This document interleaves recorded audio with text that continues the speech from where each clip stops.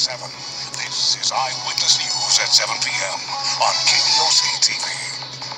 Right now on Eyewitness News on KDOC-TV, the Bobcat fire continues to burn out of control, threatening homes in the Antelope Valley, but crews are getting some help from the cooler temperatures. An emotional message for the family of Dejan Kazee, who was shot and killed by LA County deputies. Lawyers calling themselves a dream team of civil rights attorneys, lashing out directly at the sheriff himself. And the state allowing more counties to ease pandemic restrictions, but some business owners say it's still not enough.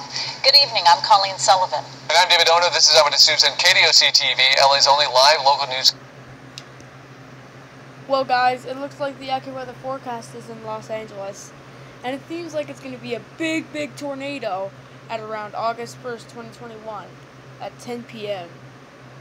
Now, the tornado storm we'll be watching on Sunday, August 1st, 2021, until early 1 a.m. on August 2nd, 2021 today.